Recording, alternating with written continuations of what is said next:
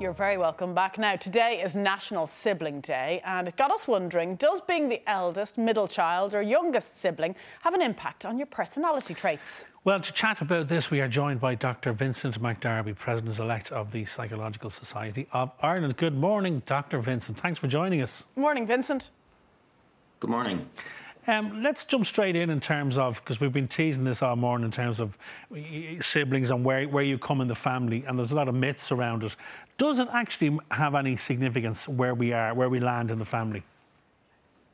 Yeah, well, I think what you're referring to there is what's called the birth order theory, which basically, is that, where you are in the family has impacts on your personality. And I suppose it would have been first put forward about 100 years ago by a psychotherapist called Alfred Adler.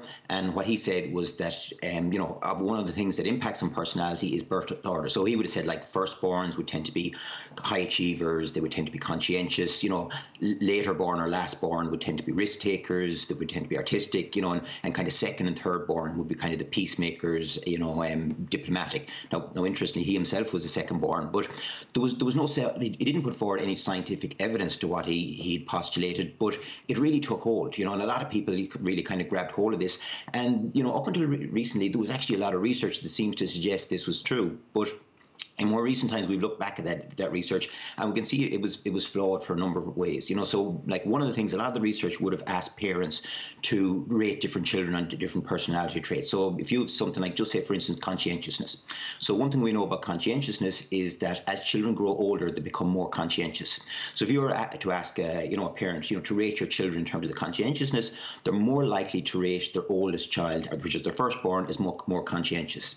So, that can, from a research point of view, if not looked at correctly, can lead to belief, well, actually, okay, firstborn children are more conscientious. Well, it's not actually a factor of personality trait, it's actually a factor of age. Another thing that wouldn't have been, wasn't always taken into account was family size. So if you think about it, if you're a third born or a fourth born, by the very nature of being third or fourth born, you're not from a small family. So if you're a firstborn, you're more likely to be from a small family. And what we know about small families is that they're related to socioeconomic factors. And supposed to give an example, there's a perception, particularly in the States, that, all these Ivy League schools are full of firstborn children, and it kind of feeds into this myth that, okay, they've got these personality traits that actually, they're highly driven, and that's why they're in these Ivy League schools. But if you look at, for instance, Harvard, this year, the 2021 class of Harvard, firstborns make up 40% of it. So, I mean, that's huge. And you think, well, wow, okay, that must prove this birth order theory. Well, Vincent, let's talk through some of the common traits, first of all, and then maybe how much evidence backs up those traits. So in the eldest, you mentioned how conscientious the eldest might be, reliable and cautious, quick to take charge. Yeah, the reality is the research doesn't show it. So in the last 10 years, we've looked at what we would look at, kind of what I call the big five personality traits. So kind of five broad components of personality. They would be openness, conscientiousness, extroversion, agreeableness, neuroticism. And when we look at those in relation to birth order, we don't find an association.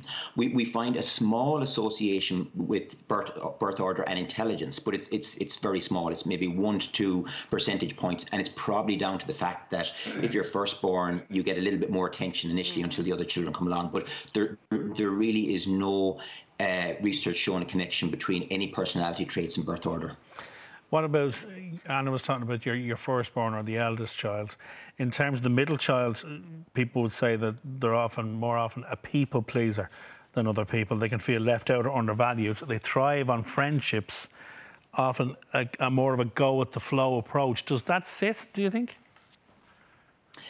No, it doesn't sit with the research, and that's the problem with this birth order theory. It's very much so believed, and it's very easy pick, examples that will confirm your belief. It's very easy to pick out, well, look, let's look at Oprah Winfrey and Barack Obama and Sheryl Sandberg. They're all firstborn. They've got these traits. We can look at people who are secondborn and pick out traits. And the same, with our own children. We can look at, okay, my secondborn has got some of those traits. My firstborn has got some of those traits. But when we look at populations as a whole, which we do in research, we don't find any connection between personality traits and birth order.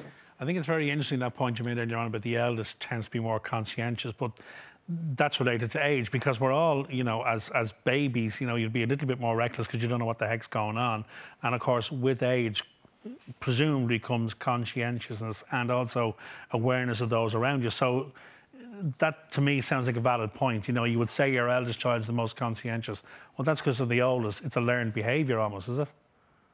Absolutely. You know, they're more conscientious, and as they get older, they get more conscientious. You know, so you know, a 9-year-old is going to be more conscientious than a 7-year-old. You know, by the time the 7-year-old becomes 9, he's going to be as conscientious as his 9-year-old brother was. But now the 9-year-old brother's 11, he's going to be more conscientious again. So there is very much so a relationship between the age of the child and their level of conscientiousness.